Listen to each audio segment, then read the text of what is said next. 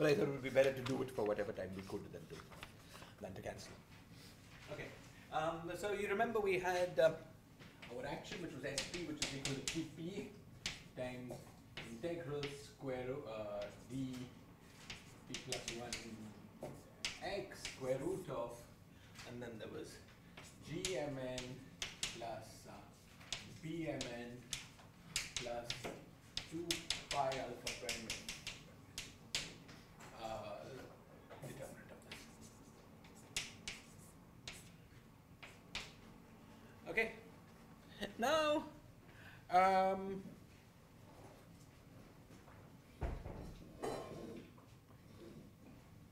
and there was an e to the power minus 1. What is this TP? TP is the tension of the membrane. One of our goals will be to complete it. We will. I will explain to you how to complete it. Okay. If you think of this in the case of the number go to action, it was 1 over 2 pi alpha prime. But you know, this is not the fundamental string. It will have its own range. Okay. So first, the question, you know, what we're writing down here is a sort of low energy effective action. And I will explain to you as we go along what terms we're ignoring. But let's take these things one by one. First, let's switch off this and this. No B, no G. Okay? So then, this is Tp times square root d p plus 1 e to the power minus 5 net gmn. Why is this the action for this object? Well, this is the same reason that it was the action for the fundamental string. It's simply the lowest dimensional object you can write down. It's the area of the world volume of this guy. You can write down more generally covariant extrinsic curvatures, things like that, but they always have more derivatives. So we're interested in the action at lowest order and derivatives. That's what this action is going to be. It's going to be an action in derivative expansion. Okay? So we're interested in the action in lowest order and derivatives. Okay? Then this quantity here is clearly the lowest order action that you could write down. Okay, so it's a reasonable thing to have. Okay, now the next thing we're going to ask is, okay, this sounds very reasonable. What sounds funny, what you might not have seen before, is like this Fm. Let's stick to B equals 0. Suppose B is 0. Where does this 2 pi Fm come? This also you can understand very simply from what we already know from T duality. Okay. In order to understand this, first let's look first at an example. Consider that we've got a two torus. So we've got x1 and x2.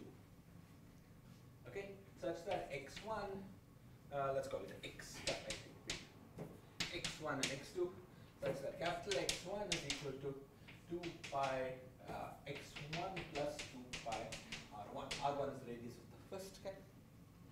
And x2 is equal to x2 plus 2 pi r2. So r2 is the radius of the second guy. Okay. Now we're on a torus. Okay. And so we can ask, what are the allowed gauge fields on a torus? Now, all of you know that the allowed gauge fields in a torus are quantized units. They are quantized such that the flux of the gauge field around the torus is quantized in units of 2 pi. Can somebody tell me why fluxes of gauge fields on a torus are quantized in units of 2 pi? Basically follows from the single valuedness of the wave functions. Basically follows from single valuedness of wave functions. That's absolutely right. And one way of thinking of it is that, you know, when you're in a torus, you have to specify boundary conditions. Yeah. Okay? So what you do is to specify what your boundary conditions are. You have to specify the boundary conditions here are something times the boundary condition here. Now that something has to be a gauge transformation. Yes. So that the field is physically well defined. Yeah. And all Gauge gauges transformation are must be to the 2 pi I n. No, the gauge transformation may be a non-trivial gauge transformation. Yeah. Okay. But all gauge invariant quantities have to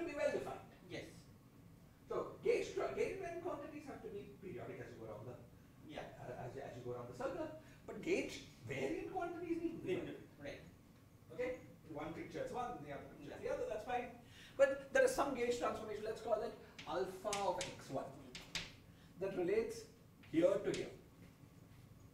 And similarly, there is another gauge transformation that this one, let's call it beta of x2, that relates here to here. Okay? So let us say it more clearly. Suppose I've got a field phi of charge 1. Then we put the boundary conditions at phi of, let's say that we're at the point x1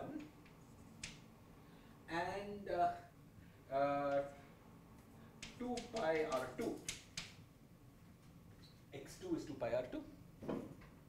That has to be equal to e to the power I alpha of x1 phi of x1 times 0. Right, this is the boundary condition for this circle to this one. And similarly, there's another boundary condition going that way. That boundary condition is phi of 0 x2, sorry, No, 2 pi r1. 2 pi r1, x2 is equal to e to the power I beta of x1, x2, phi of 0 x2. Okay. Now, these alpha and betas are not completely independent of each other. They're not completely independent of each other. Why not? Because this guy, okay, tells you, what this tells you is that what we can do is try to relate this point here to this point here. Yes. Yes, exactly. So you can go either this way and this way, or this way and this way. Yeah. Okay? So suppose we first go this way and this way. So this way we get beta of 0. So phi of, I'm calling it 2 pi, 2 pi. That's an R1, R2. Is equal to e to the power I beta of 0. Okay? And then plus alpha of 2 pi R1 times phi 0, 0. But it's also equal to e to the power I alpha of 0 plus beta of 2 pi r 2 pi of 0, 0. So it must be that these two are the same. Or gauge trans. I mean, No, yeah, I mean, up to integers.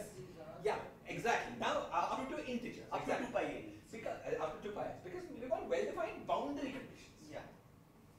Just the fact that it's a well-defined thing we're saying. Yeah.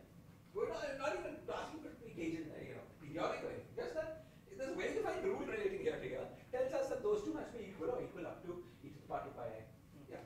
So that it must be that beta of 0 plus alpha of 2 pi r1 is equal to alpha of 0 plus beta of 2 pi r 2 pi r2 plus 2 pi n.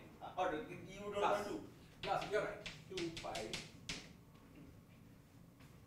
Okay? But now look, this quantity here, this alpha is related to the integral of A this way. Yes. Because we can get rid of alpha Yes. by turning on a gauge field, by doing a gauge transformation. Yes. But that will turn the information of alpha into integral of A. Yes. Okay? And so this quantity here is actually the integral of A The flows in over the- such a loop. Yes. Because you see, Yeah. we got alpha of 0 Yeah. plus beta of 2 pi r minus alpha of 2 pi r, that's going down, minus beta of 0, that's going this way. Yes. But that by Stokes' theorem Is the flux. is the flux of the torus. Okay, you can say it a little more carefully, but this is the basic idea. And therefore it follows that integral f on the torus must be equal to 2 pi n. So the integral of the flux of the torus is quantized in units of 2 pi. The general thing about gauge theory. You take gauge theory on a torus, actually also on a sphere. You can argue it more carefully. There's a beautiful argument with patches of the sphere. Yeah. You know, you take the gauge field with Yeah. one patch here, another patch here, and the two patches don't have to agree, but they have to agree up to gauge transformation. And that gives the Dirac monochrome. And then the winding number Yeah. of the gauge transformation here can, now there's a circle Yeah. where they agree. That can have a winding on that circle. And it's easy to argue that the winding number of that, the relative gauge transformation going from this to this, is the flux of the sphere. The reason it is that the winding number is integral A dot dl this way and A dot dl the other way. So the difference between them is You flux. just add up the total flux. You get a total flux. Okay. So on many, there are many such tricks with case theories. As you know, what concerns us at the moment is the torus. So the flux in the torus has to be an integral of 2 pi. Let's consider the case.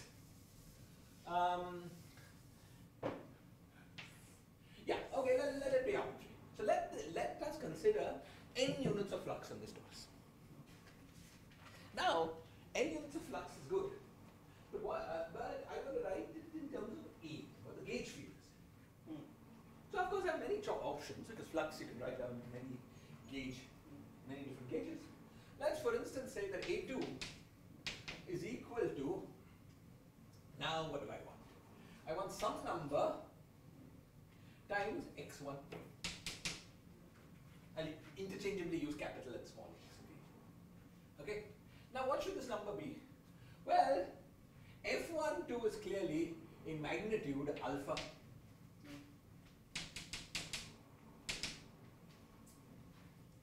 And since the integral of alpha over but therefore integral on 2 is 2 pi r1 times 2 pi r2. So it's equal to alpha times 2 pi r1 times 2 pi r2. Okay? Since this has to be equal to 2 pi times n, it must be that Alpha has nothing to do with the previous alpha. which alpha is No, nothing. Gamma. Okay? This gamma is this, and therefore gamma is equal to r1, r2, n by 2 pi. Gamma is n by R1 and 2. N by, sorry, thank you. R1 and 2 into Downstairs. Yes, you're right. Just to say something, so in this situation, A is sort of a singular thing, because what we are going, the line we are going up along that, and the line that's coming out, and they're identified. So naively, if they could have cancelled, but because no, I mean on the left, let's say, I mean that holds true for left, right, or up and down. So left and right are the same lines on the torus; they are identified, and we are going up along one and coming down along one, and they're the same line. And ideally, they could have given 0. Yeah, they would have, had alpha, beta, gamma, delta been 0, they would have given 0. Yeah. So there's some singularity in the. That's another way of saying why on the sphere the flux has to be 2 pi. Yeah. Because what you can do is to take this small little Wilson line over The North Pole. the North Pole. Yes. That should give 0, but maybe it doesn't give 0. But at least e to the power 2 pi Yeah. Wilson line should give 0. Because any flux that's Yeah. there should be invisible to all particles. Yes. It's not well defined. Hmm. Okay? So e to the power 2 pi I Yeah. flux be 0. But that then is the flux seeing the other way. Yeah. I mean, there's some Dirac string like thing in It's the. exactly. It's the statement that Yeah. while this this integral, when you shrink it down the other way, Yeah. need not be 0. It should be an integer. It should be such that the Arnaud-Bohm phase around that point. Yeah. is Yeah. indifferent. Yeah. I mean, yeah. So I think we have to, and when we studied, the regulation has to be made. You have to do it properly. Yeah. Okay. Otherwise, it's just one. Closed curve. Yeah, we're doing it. Yeah. Approaching this from here and approaching this from there. Yes. Exactly. So we're closing it. Yeah. We are just we're just removing some A singular point. little region around. Yeah. In the exactly. But you know, Yeah. that's how we actually. Yeah. In practice, that's That's how you do it, because Thank you. Because when we, you know, a mathematician when talking about a torus would have a 4 coordinate charts. And that's how he or she would do it properly. For physicists, we know that the effect of that is just by boundary conditions. Right? So we get away with one coordinate chart, but with appropriate boundary conditions. So doing it really well would be to put your 4 coordinate charts, but that's too much work. Okay, excellent. So now we have this nice little flux. Okay, we have this nice little flux here, and we've got this gauge field. But there is something. Now what we're going to do is t-dualize this configuration. Okay, but let us see if we remember right. Last time we had concluded that integral A over the sphere, over the circle, okay, that mapped to the fractional position on the circle. So if we have some integral A is equal to, let's say, little a over a circle, after we t-dualize, it maps to the position of the d brane on the circle. And what was the precise map? The precise map was, you see, this integral A could run from 0 to 2 pi. So the precise map was that it was A times 2 pi r tilde, A times r tilde on the circle. Okay, so let me say, suppose we've got 2 pictures. On one side we've got some holonomy and its integral is A. On the other side we've got a circle and we've got some location, let's say its position is x.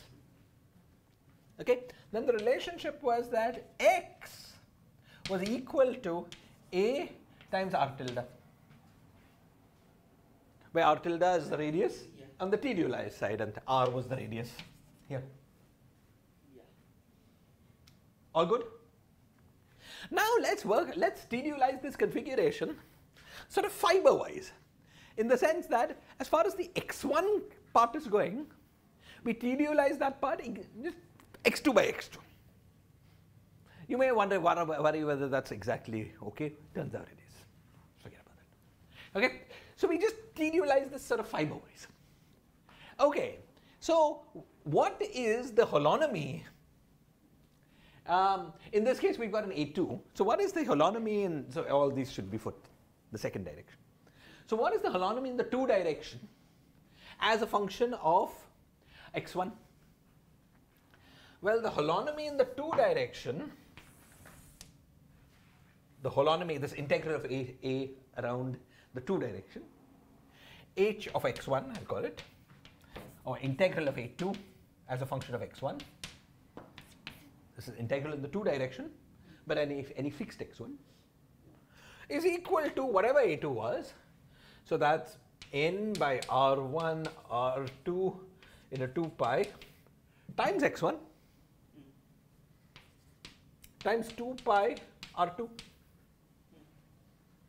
Okay, so 2 pi r2 cancels.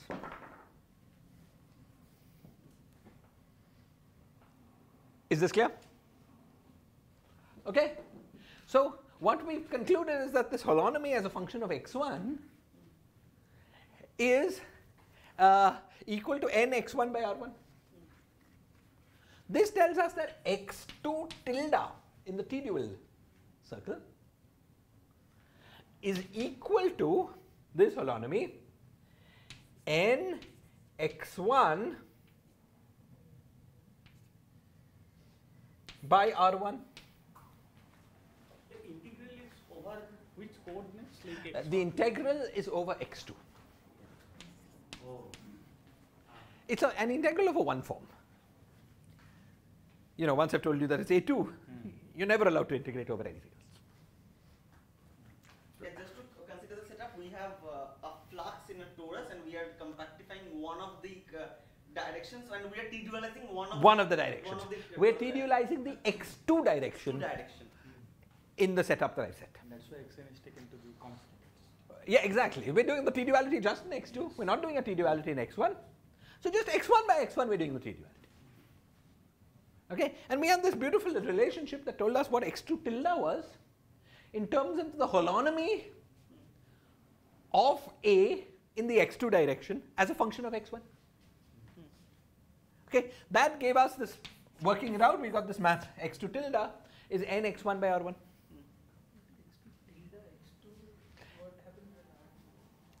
This r tilde, oh, it's there. R2 tilde, thank you.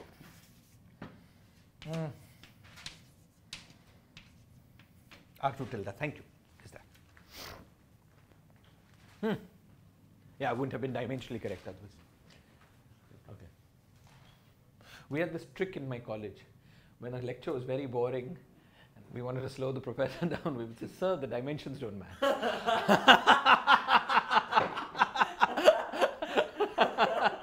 Complicated form. Okay. Okay.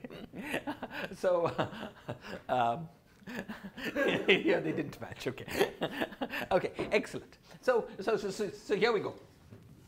Now, does this formula make sense? See, if this formula is first, what does it mean first? Now, originally, let's say we started with a D2 brane because it was extended around the 1-2 directions. What's happening in the other directions doesn't matter. But let's suppose it was a D2 brane, only extended in the 1-2 directions, localized in the others. Now, after t-dualizing the 2 direction, what we get is a 1 brane because it is localized in the 2 direction. But localized where? At x2 tilde, which is now a function of x1. So let's draw it. Okay, this is the 2 tilde direction, this is the 1 direction. At x1 equals 0, x2 tilde is 0. But what is it at x1 equals 2 pi r1. 2 pi r1. x1 equals 2 pi r1, what we get? We get n r2 tilde 2 pi r2 tilde.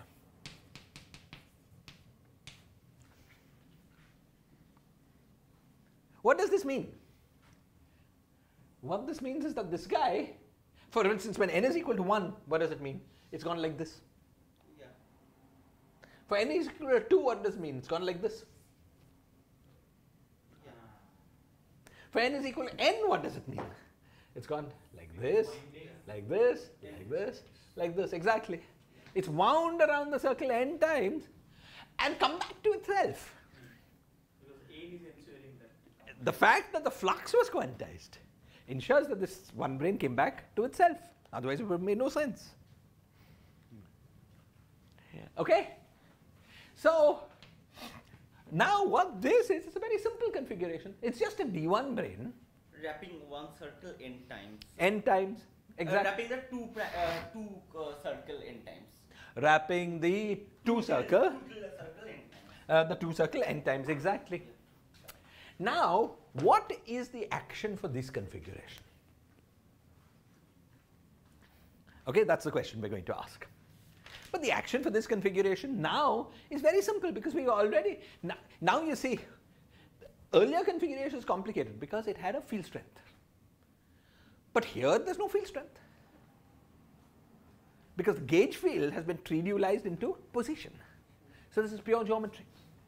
So the action for this configuration is purely the length of the D1 brane. Okay? Now the length we can compute, right? It's Pythagoras' theorem. Right? Okay? So it's 2 pi r2 times n, the whole thing squared. Right? Because it's gone n times around the r2 direction. Plus 2 pi r1, the whole thing squared. That's what this action is. Now, claim this action is exactly what we would get from this action.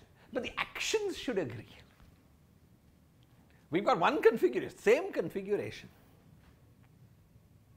We've got the same configuration in 2 different duality frames. Claim the action here is basically, so we should be careful because this is R2 tilde.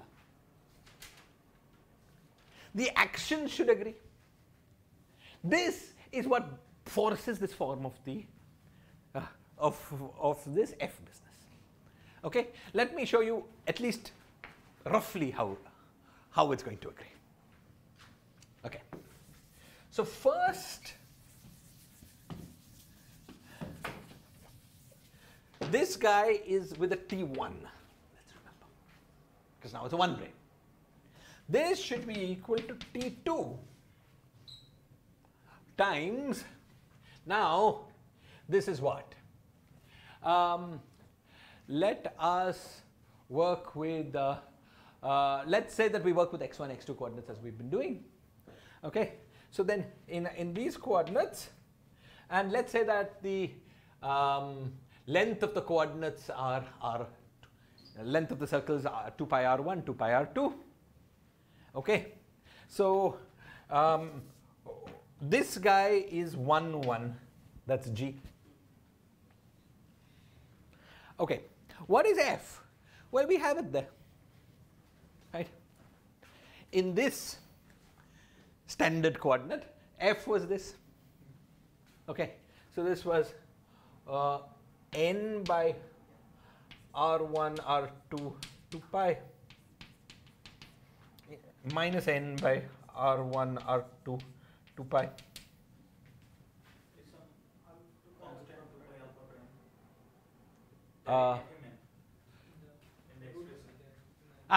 And then this 2 pi alpha prime, yes. So let's get rid of the 2 pi's, and we've got alpha prime, alpha prime. That's the matrix that we have here. Now we're supposed to take determinant. So determinant is 1 plus this square. So we get square root of 1 plus alpha prime squared, n squared, r1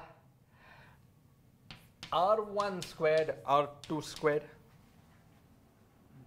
But alpha. We can rid of the R because it's T dual, the R2 tilde is.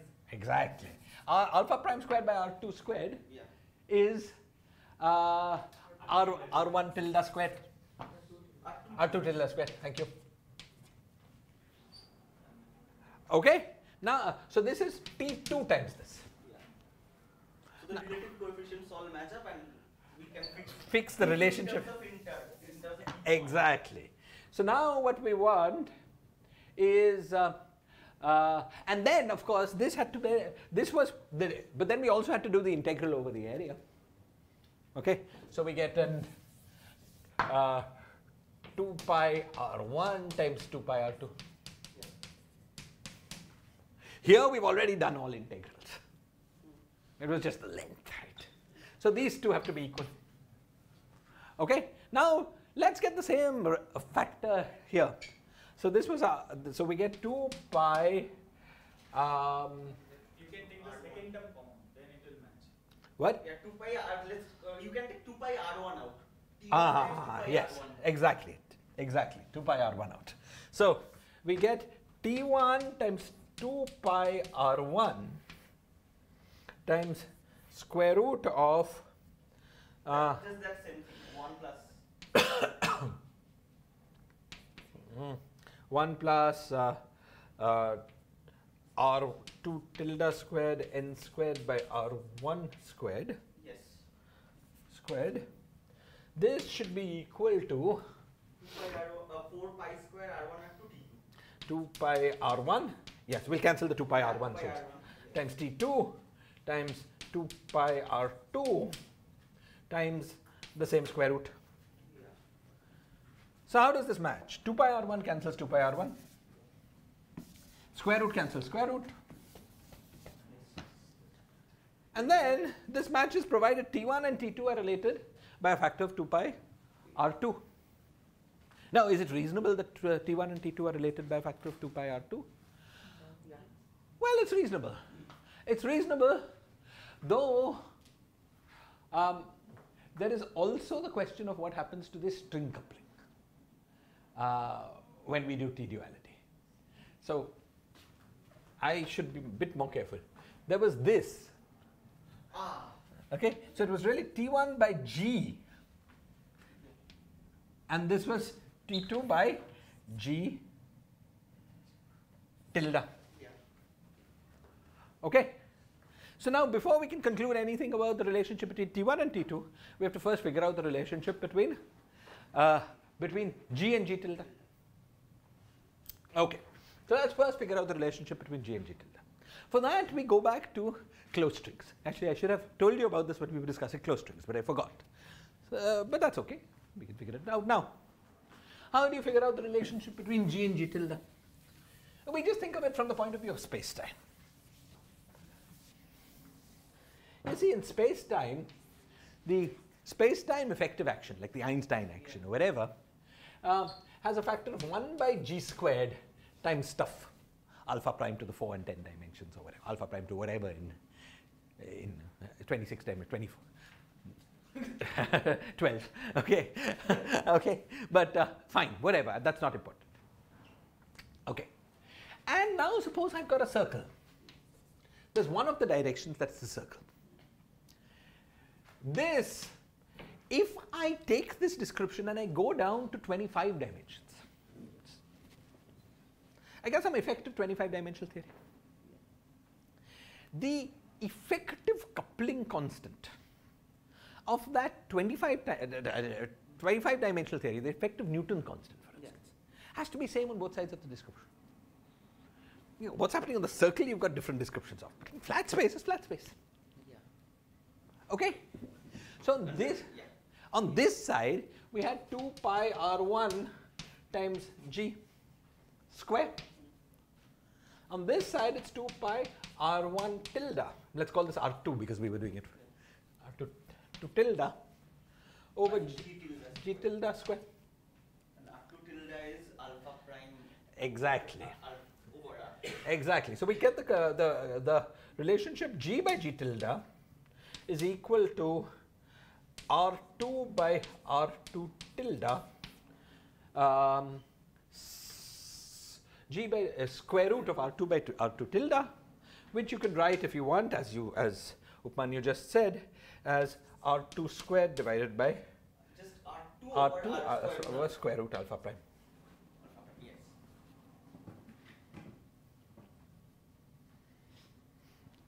Okay?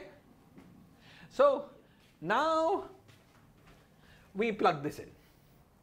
Okay? Now we do this. So what we have here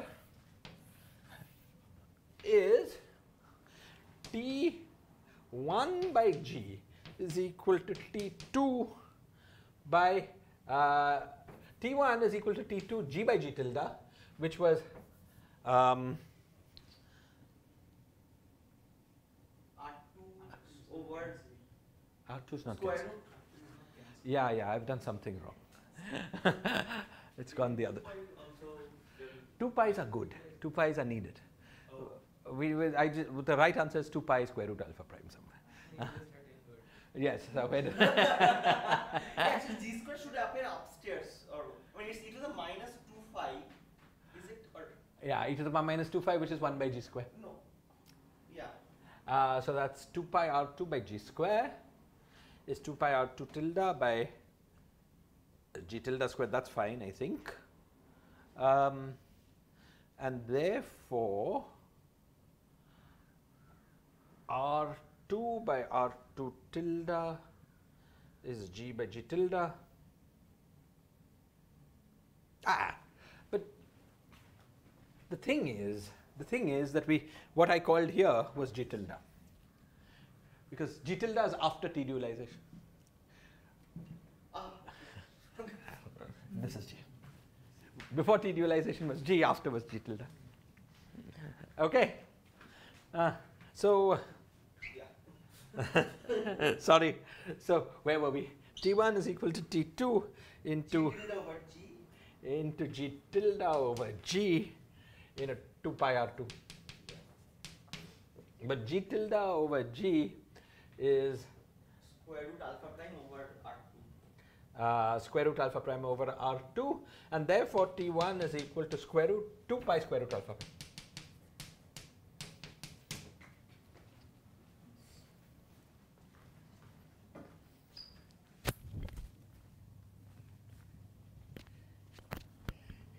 Now, this sounds good. This sounds good because you see the tension of a brane is an intrinsic quantity. Shouldn't depend on which circle you compactify it on. So the relationship should depend on some r's. The fact that the r's have cancelled is very nice. Okay? The fact that we had a square root alpha prime was just dimensional analysis. Right? Because we had one addition, T2 has one additional factor of dx. And therefore its tension should have one additional factor of mass dimension. So that's this extra factor of, if you wrote T2 in terms of T1, there'd be 1 over alpha prime, so an extra factor of mass dimension. Yeah. Okay? And the T2s were not needed by anything, but it's a calculation. We get T2 out. Okay? So we find that T P can be written as, let's say T0 into 2 pi square root alpha prime to the power p. By the way, of course everything I've done relates T3 to T2 as well. And you can do it twice.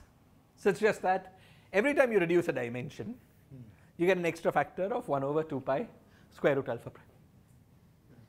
Okay? So once we make this identification, we have more or less checked that this is the correct action, at least as far as f is concerned. By the way, just to get this t dimension right, we could have switched off f and just matched the actions on the two sides. Right? We get volume on one side, is volume on the other side. Yeah. But the two volumes are not the same.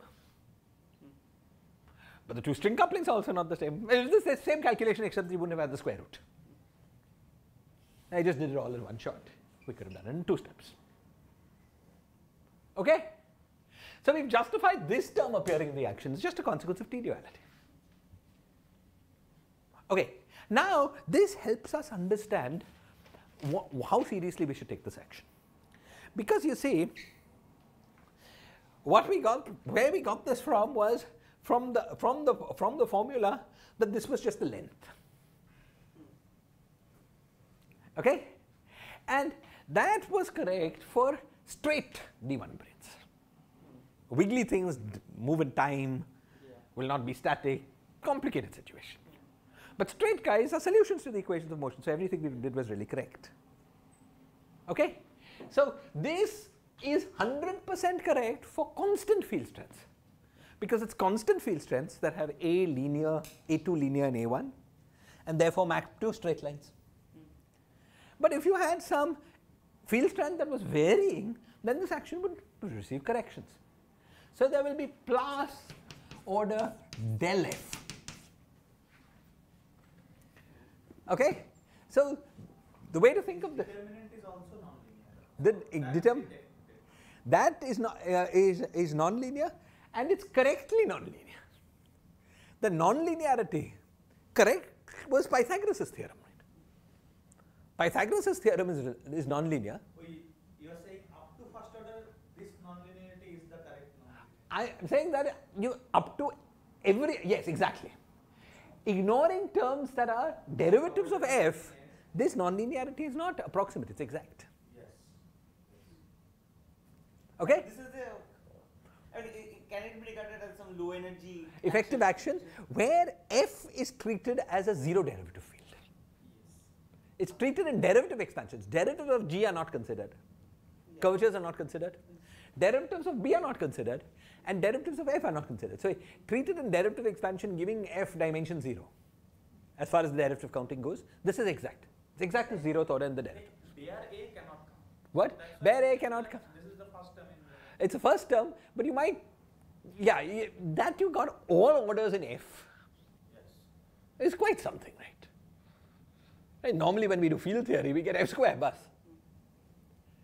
Here, there's no restriction on number of powers of f. The restriction is on number of derivatives of f. Okay. Then the final question that you might ask, is, what about this b here? Now, I don't know if any of you remember, but Does it take any correction? Is there any known result that it takes correction from? Oh, of course, there are definitely corrections.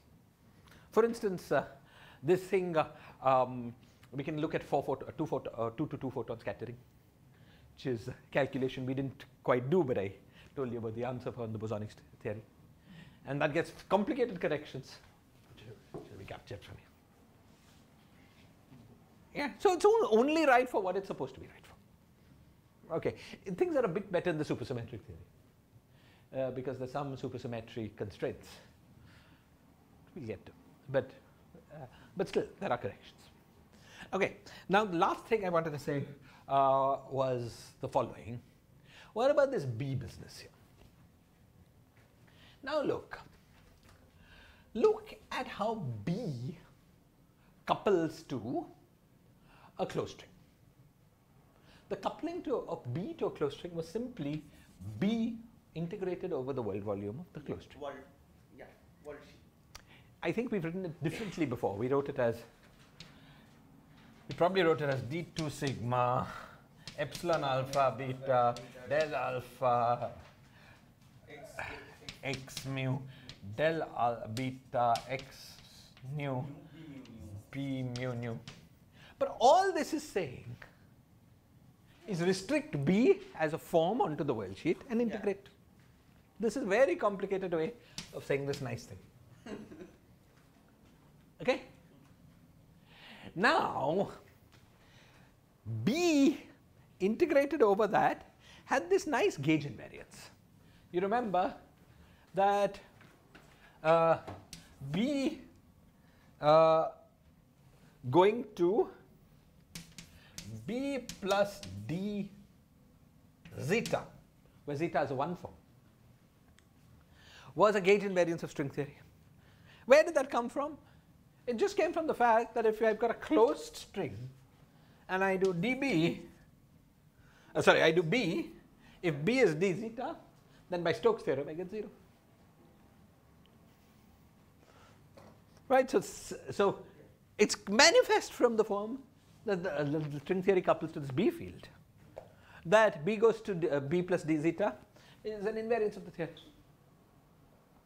Okay, but now what happens when you've got open strings?